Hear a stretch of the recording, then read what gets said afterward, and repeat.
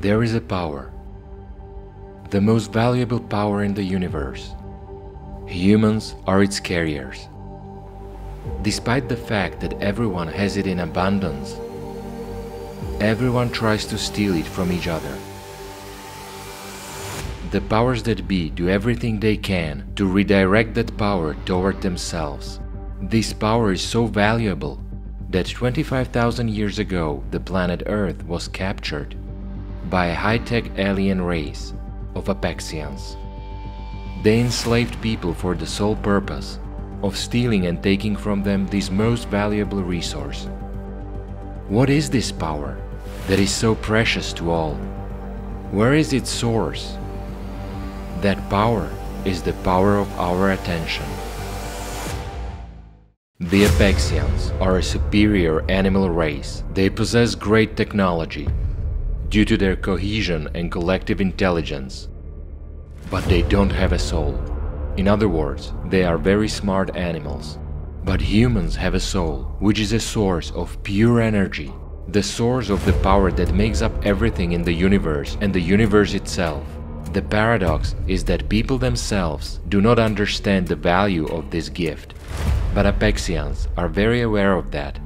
They are so aware that they travel hundreds of thousands of light years to capture what is given to humans simply by birthright. The total intelligence of Apexians far exceeds the total intelligence of humankind, because we people are divided, and until we people unite and become a civilization in the true sense of the word, we will be weak in every way.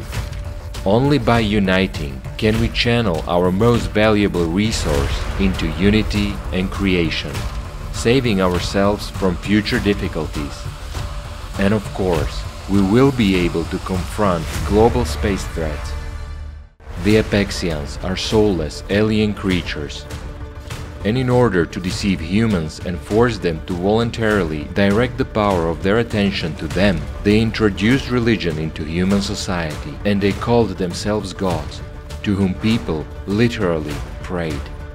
The power of attention is so valuable to the Apexians that those who invested the most attention and prayed the hardest would be exalted by them, giving them power over others, restoring their health and granting them earthly goods. This is where people have their genetic belief that if a person prays to God, then God must give him all material things he asks for in his prayer. The Apexians built specially shaped temples so that those who came to them would give even more of their energy. And it's not magic, it's physics. After all, the geometry of buildings is closely related to physics and has either cumulative or devastating effect. In those distant times, humankind was able to unite and ask for help from the Anunnaki, a superior humanoid race.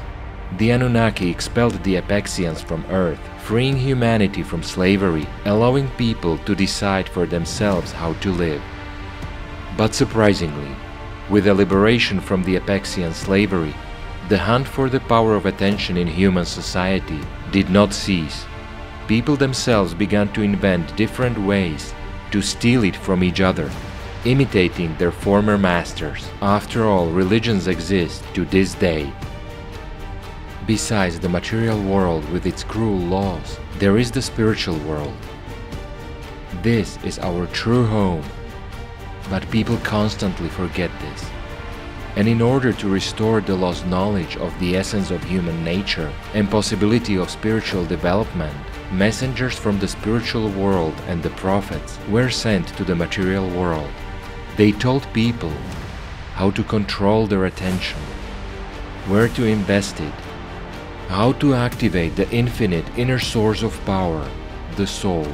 How not to be a slave and not to give away the most precious thing you have to parasites, but to grow and develop a spiritual being who has tremendous opportunities. This is why Apexian followers have always so zealously destroyed and distorted the knowledge that the prophets brought, so that people would not know the truth and would give all their attention to them, strengthening their power and authority over people. and people themselves would become the powerless dead and, at the end of life, turn into a subpersonality, expendable material. Despite such difficulties, everyone has the right of personal choice, and everyone decides for himself where to invest one's own attention, whom to serve and to worship. Don't give your life to parasites. Make your choice consciously. Live.